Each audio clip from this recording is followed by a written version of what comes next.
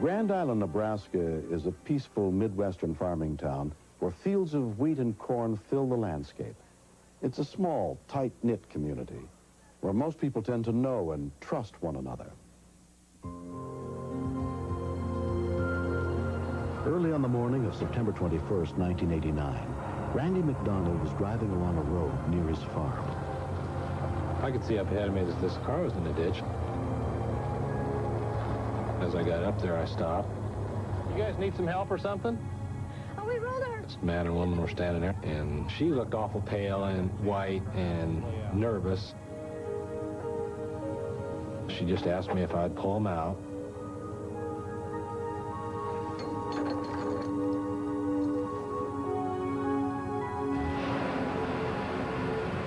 She did the driving out. She did all the talking. He never said anything to me the whole time he was there. He never said thanks or anything. You know, he just kind of was a spectator, more or less. There you go.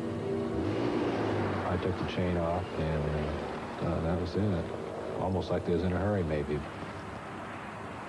If I'd have known something was going on, I would have liked to tried to help her out. 911, Richard Center. Please, please. What's the problem? I'm just about stabbed to death.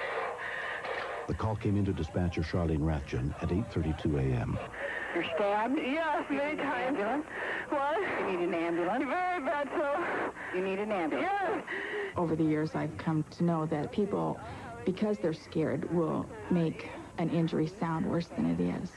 When she first says, I'm nearly stabbed to death. Okay, do we have a little cut here, or do we have a big stab? What's your address? I don't know where I'm at. In other countries. I'm in this big white house. All right, is there somebody there? No, I broke into the house because nobody was here. Oh, Lord. Well, ma'am, you gotta calm down now a bit here and tell me if you can figure out where you're at. Okay. Oh, my God. Okay, just calm down a bit here. We do not have an enhanced 911 system. If we had had enhanced 911, we would have been able to tell immediately where she was. Okay. What's your name first? Rebecca. Who stabbed you, Rebecca? Brad Geiger. I knew I had to try and keep her calm till we got somebody there, because the more agitated she got, the more she was going to bleed. Okay, can you look around and see if you can find an envelope? Oh, here's something. It says Route 3, Box 1. Route 3, Box 1. Okay. Because the address was a rural route box number, it could still take hours to find the house. So dispatcher Kathy Bruckner called the post office to try to get more specific directions. You can tell you have a feeling for calls when they come in. You know, I could tell from Charlene's reaction that this was heavy duty. 3 miles east of Balsamon and Eaton's on Highway 30 and 2 miles north. Where are you stabbed at? Where are you hurt at? I hurt mostly my hand because I tried to stop him from getting in my throat. Okay. And are you stabbed anywhere else? Are you bleeding a lot? I don't know. I'm bleeding a heck of a lot, and I think throat too. I'm about to pass out. Okay. Just settle down. Are you sitting down? Yeah. Okay. Can you call somebody for me? Well, we're going to get somebody out there as soon as we figure out how to get out there. Okay. Okay. Do you have asthma? No. Okay. I think he got my throat. No, it didn't. Hurry.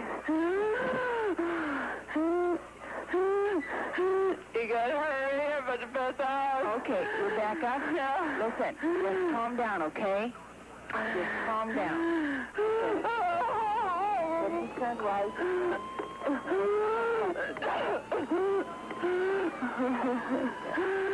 Oh, hurry, please. My worst fear was that I wasn't going to be able to figure out where she was and that I wasn't going to get anybody out there in time to her, because there was a feeling that as the call progressed, I thought she was going to die before they got there. How long have you been out there, Rebecca? It happened at 20 till 8. 20 till 8? Uh-huh. After he did this, you just got out of the car and ran? Yeah.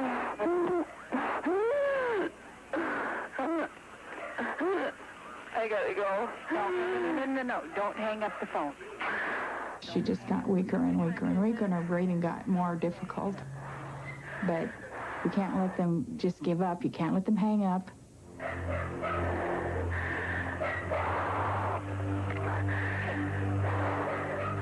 When we continue. We came into the field at a very low level. We were intentionally flying low, hoping that we could see this subject in these corn rows.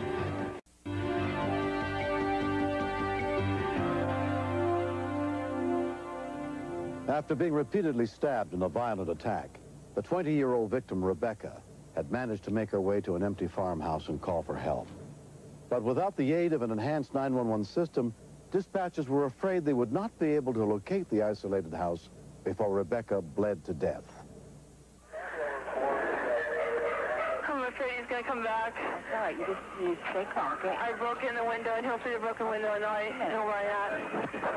Why did he do this, you know? I work with him, and he seemed to be a nice guy. I've given him rides to work lots of times because he doesn't have a car that works. And he called me at 7 this morning or so and said, I'm over here by your house, will you come get me and take me to my house? And I did, and then he raped me at his house at knife point. But she just started laying it out, and I think she was so scared she had to tell somebody. And I think Rebecca just wanted somebody to know in case something happened to her before she got help, that somebody was going to know who did this to her. And then he took me, he said he was going to run away, hitchhike to Omaha, and then his bag was out here in the road somewhere. And if I could just take him there and leave, that he'd be all right. Then I was driving too fast. I was driving about 55 on the gravel road, and the gravel was real thick. And I lost control of the car, and it rolled a couple of times, and it did. He got out of the car, and then he pulled out his knife after it rolled on the side of the car. This car's on its side. Then I closed the window and locked the doors. Then he punched in the window and tried to stab me, and then the guy came and pulled us out. And who was the guy that came that pulled you out? I don't know. There was a little bit of blood on us, but we told me it was just from the accident. I don't know if he was a real nice guy. In a big four-door pickup, pulled us out in his chain. And then we still hadn't made it to the place he wanted to go. He said, I told him I didn't want to go out in the gravel roads. And then he said his stuff was on the highway. But I'm not familiar with this area of town. Is law enforcement at the same No. No. Okay, we have a little bit of difficulty locating this. Huh? Just a minute. They found him? No, just a minute. He says it's a large two-story white house. It is two-story, isn't it? I think so. Is there a fence at the gate? Yeah, the big fence, the gate, the big yard. For a big fence at the gate, and there's 13 dogs barking. I can hear them. Okay, there should be an ambulance out there, Rebecca. But just stay on the phone with me. Don't hang up. I want to make sure that they're in the house with you. They're not yet. Okay. My hand is starting to hurt a lot now. Okay, honey, they should be there. Once she knew there was somebody coming, well, then that's when she settled down, and the longer she talked, the less labored her breathing got. Wait, I hear somebody. Okay. I hope it's not Brad. No. Just settle down. Here.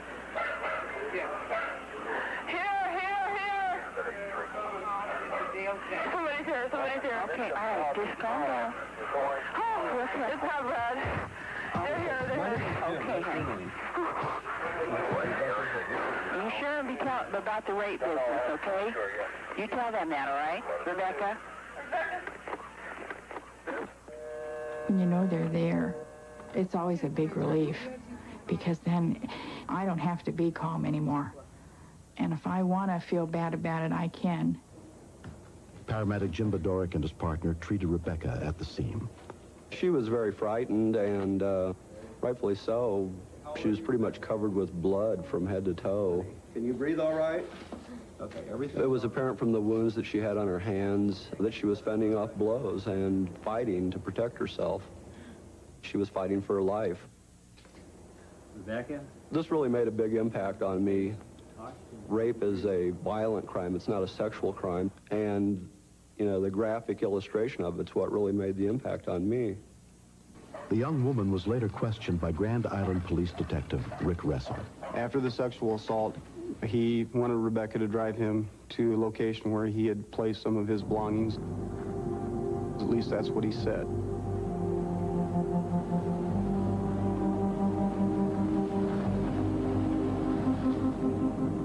drove to a location where a driveway went into a cornfield, and she realized that there probably is not any belongings there and that Geiger wants to kill her. Rebecca grabbed the keys out of the car. Geiger caught up with her and grabbed a hold of her, and he started to slash her with a knife. During the struggle, she lost the car keys somewhere. He grabbed her hair, threw her onto the ground, and Rebecca grabbed the blade of the knife and bent the blade of the knife with her bare hand. During the attack, he attempted to straighten the blade, and Rebecca was able to break away from him and started running away. The only thing I could think about was getting help. I just knew I had to get away from him. I knew I had to run to the farmhouse. She started yelling for help. However, no one was at home. The doors were locked, so she breaks out a window and manages to get into the house. It's just, I'm really impressed by her strong will and desire to live. Many, many people would have just laid down and died under the same circumstances. The young victim was rushed to the nearest hospital with 21 stab wounds as State Patrol officers, the National Guard, and sheriff's deputies from 3 counties began a massive manhunt. After 5 hours, a tip from a caller led investigators, including Patrol Sergeant Gary Esser, to a cornfield not far from the house where the victim had been found. In this particular case, the cover was so heavy that if you would have been 3 foot into this cornfield, you probably couldn't have seen 3 foot.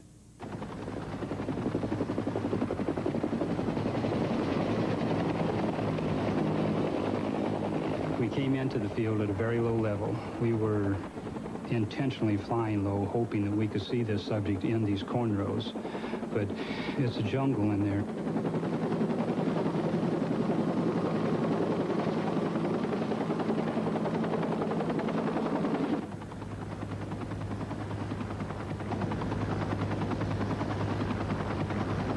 At one point, I could see the prop wash lifting the corn leaves and so forth. They were actually suspended in the air. And under this, I could see this subject lying in one of the rows. I was yelling at people with my portable radio that he was directly under us. The officers on the ground then started moving in. After 6 hours of searching, the manhunt was finally over.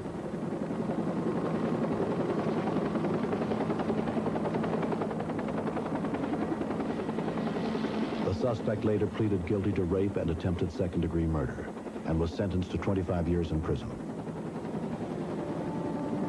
In the 2 years since the attack, the physical wounds have completely healed.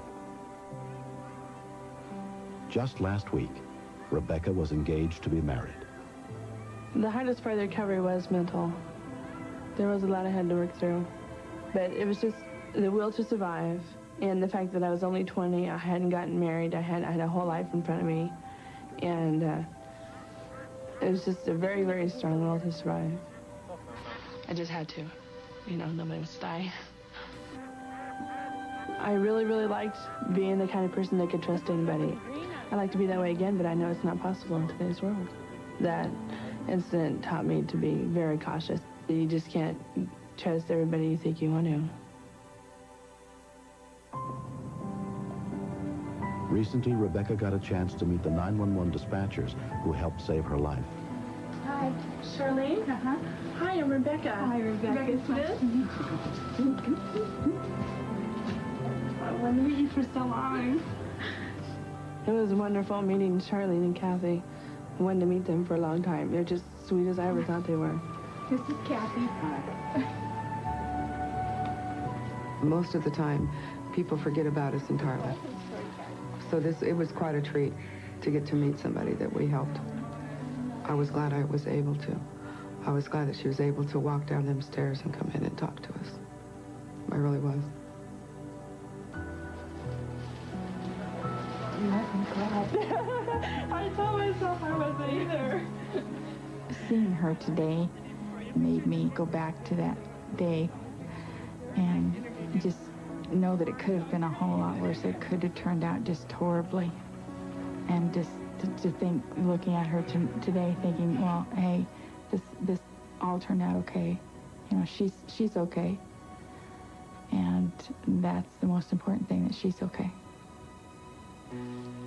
She was my lifeline. She wasn't even there for me to hug or anything. She just saved my life.